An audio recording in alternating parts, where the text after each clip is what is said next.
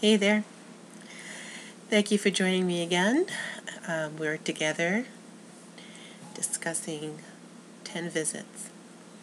And when we were last together, we were discussing the client intake form and looking at all the various questions that are asked there and that we will be sharing with our clients in order to really know them and get an idea of their history.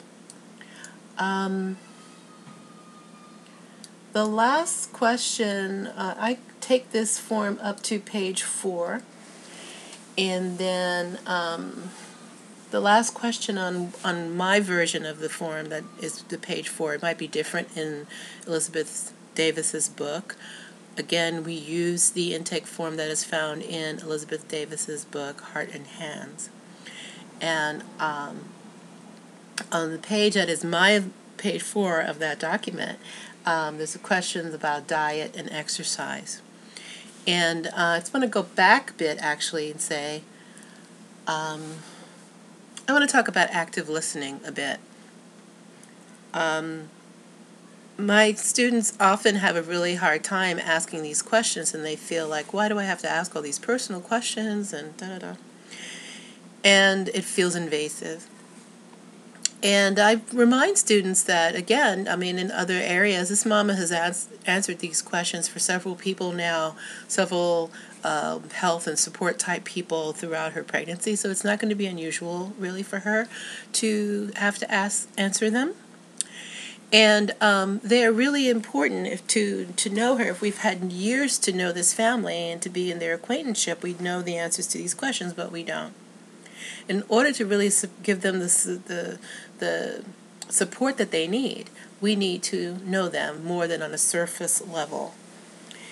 And, if a mama is wanting to have a natural birth, a vaginal birth, an unmedicated birth, but there are issues in her history that make that not possible for her, then we want to be the ones to help educate her and support her along ways that she could still have a more natural experience, or help her to really see. Sometimes moms have a very deep distrust of the medical profession, so much so that they won't take advice from them that would actually be in their best interest to consider. We are not medical people. We don't diagnose or treat anything. But if you have a mom who's showing up with, she's been diagnosed with preeclampsia, she has preeclampsia, all the various ways. We'll talk about preeclampsia a little later on, more in depth.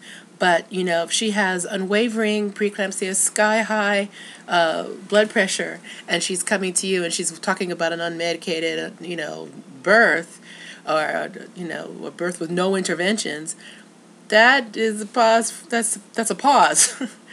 The safety of that, if you're talking about ensuring safety for mother and baby, the safety of that plan is definitely something to question.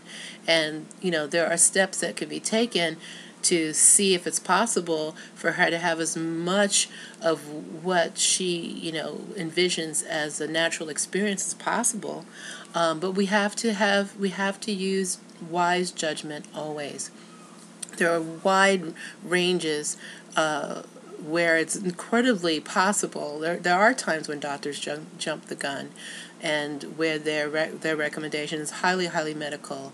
And our job is to provide information so that moms can make really grounded decisions, free from fear, with regard to their bodies and their birth experiences. So it's important for us to gather this information in the most loving way possible. When we're listening, we are practicing what's called active listening, and that means that we speak very little. We ask the question. We listen very clearly. We don't interrupt the client when they're speaking, unless it's to ask for a point of clarification. If something the client has said has confused us, we will say, "Excuse me, I am confused. Please explain this or that."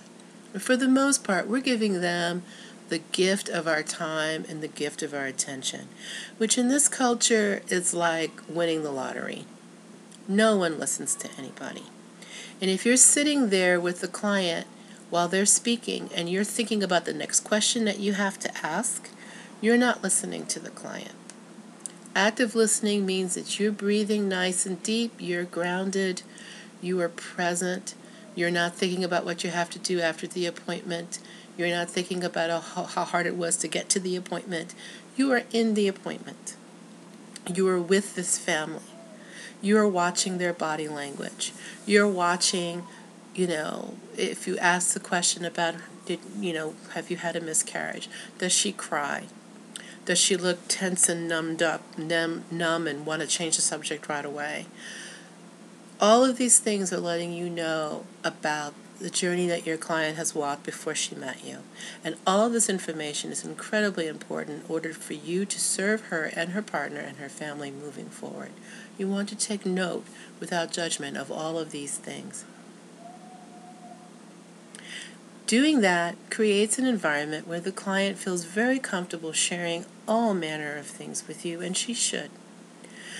She can feel free to share with you if there's been any abuse in her background, if she has been the victim of rape, if, the couple is having a difficult time in their relationship right now, struggling with money, if they've been having arguments, if they're concerned about whether this is really a good time to have a baby. All of this being shared with you is not for you to fix it or do anything about it particularly, except maybe to make referrals to counseling.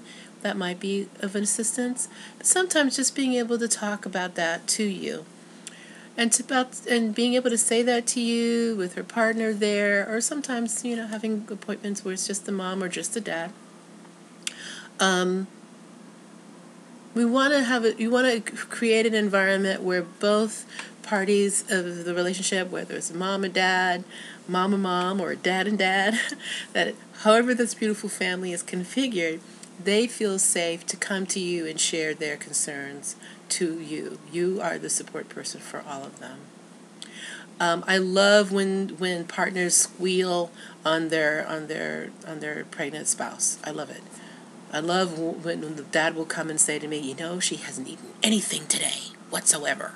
And so I can go and talk to her about that. It's very cute and totally appropriate and wonderful. Like, Mommy, what's up? Why aren't you eating? Are you having a hard day? Can I fix something for you right now? What can we do to make that better?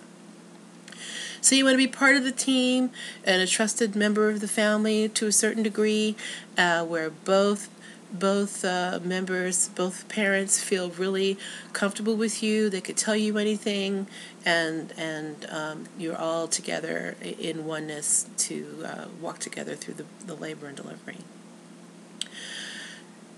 Active listening is a beautiful tool to use in your professional life and in your private life. It'll help increase intimacy and connection between you and other human beings. Listening carefully, using I statements, breathing deeply, and actually paying attention to what's being said to you. Manna from heaven, let me tell you.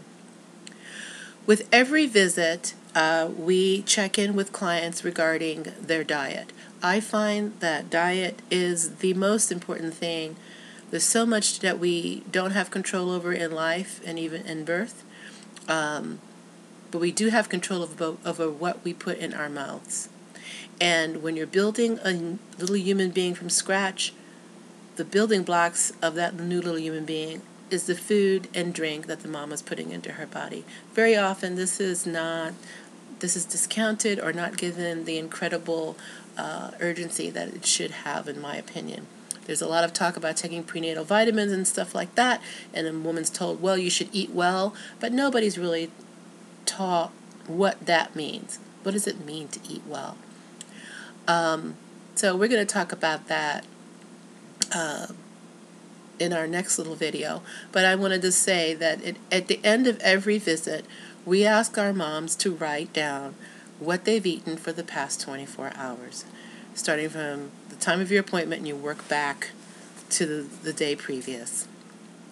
You want to see what we're going to talk about in the next video is 5-finger eating, and you want to hear that the mom is eating this way, which is a good, abundant diet, an actual balanced diet full of real food, so that with nutrients in concentrations and rich enough to sustain her life and to help her body build this beautiful new life that then she has to give birth to. So she needs the strength and energy in her body, in the cells of her body, to be able to go through the rigors of birth. I am running out of time again, so I'm going to say goodbye to you for now. We're going to talk a little bit more about the intake form in our next video, and we will I will go in depth into 5-finger eating and what that means. I thank you for being with me right now, and my phone's ringing. But in any case, thank you for being with me. Thank you for walking through 10 visits.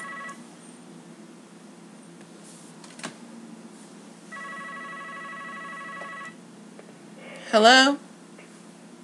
Hello?